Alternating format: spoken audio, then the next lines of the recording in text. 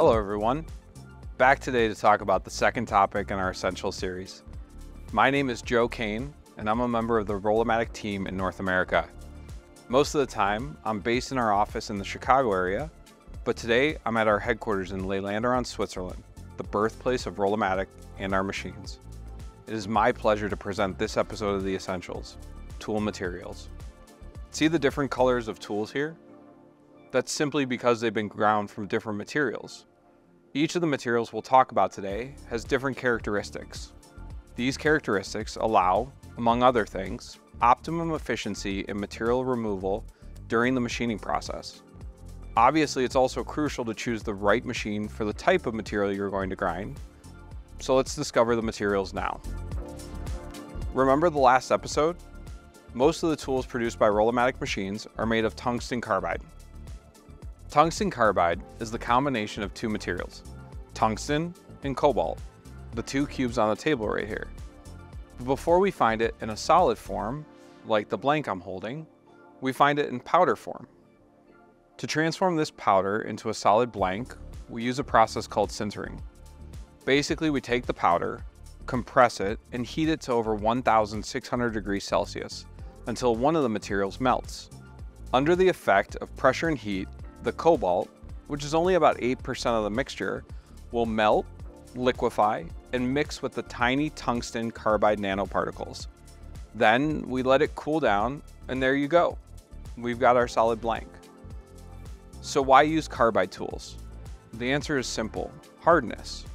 Generally speaking, the harder the tool, the more likely it is to resist wear over time. Also, the harder the tool, the easier it is to remove material. In practice though, it's not that simple. Tool geometries, the type of application, and many other factors need to be considered. To help you compare the hardness of different materials, we've decided to present the Knoop scale. In 1939, an American researcher by the name of Frederick Knoop developed a system for measuring hardness. Hardness tests, whether Knoop, Vickers, or Rockwell, are performed using very hard penetrators of a defined shape and size and pressing them into the material under a defined force. Based on how the material deforms, such as depth and dimensions, we can determine the level of hardness. Today we'll be using the Knoop scale to compare the different materials in our episode because it's the better alternative for comparing hard materials. So, let's place our tungsten carbide on the Knoop scale. It would fall around 1,500 HK.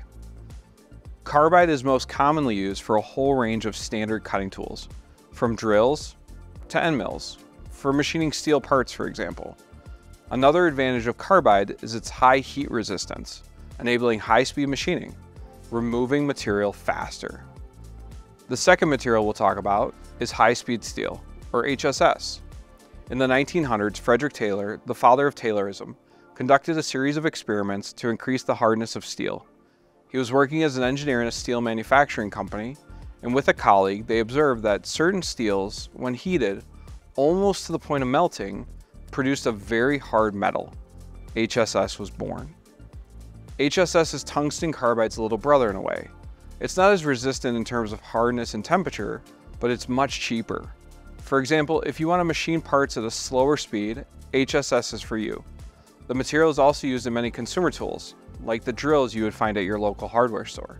If we place untreated HSS in our hardness graph, we'll find it just below our tungsten carbide, at around 850 HK.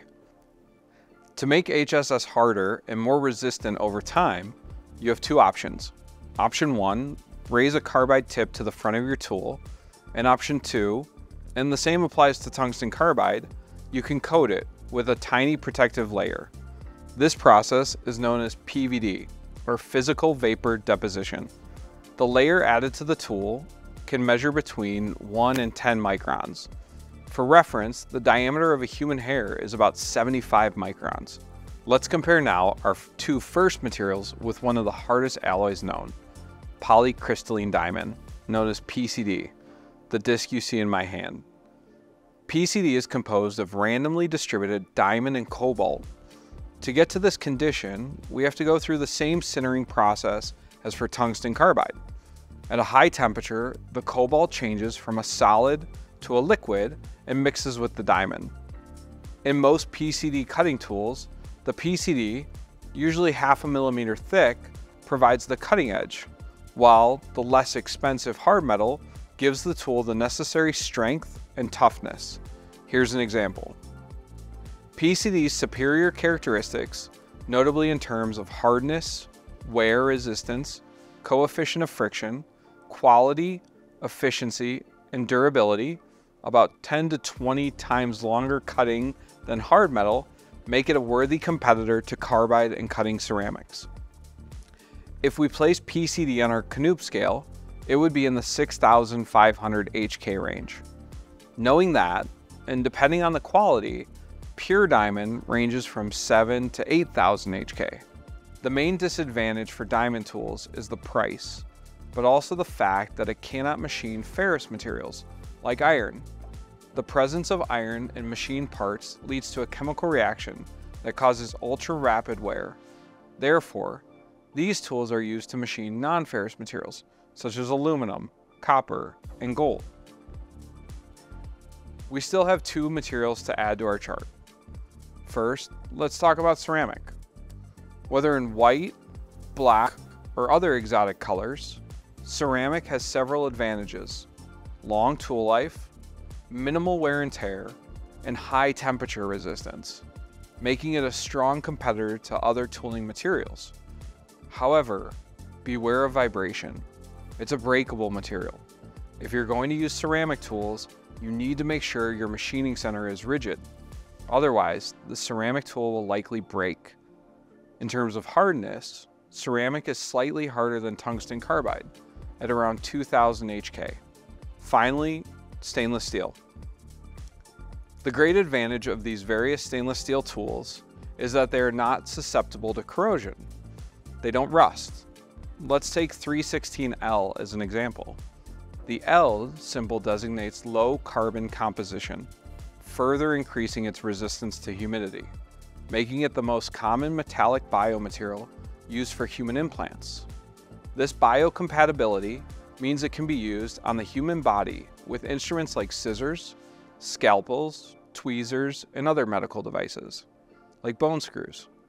Other materials can be compatible with the human body, including titanium and gold. The disadvantage of stainless steel is its hardness. In fact, it's the softest material on our scale, around 150 HK. In our case, the softer the material, the more difficult it will be to achieve a quality surface finish in a single pass when grinding the tool.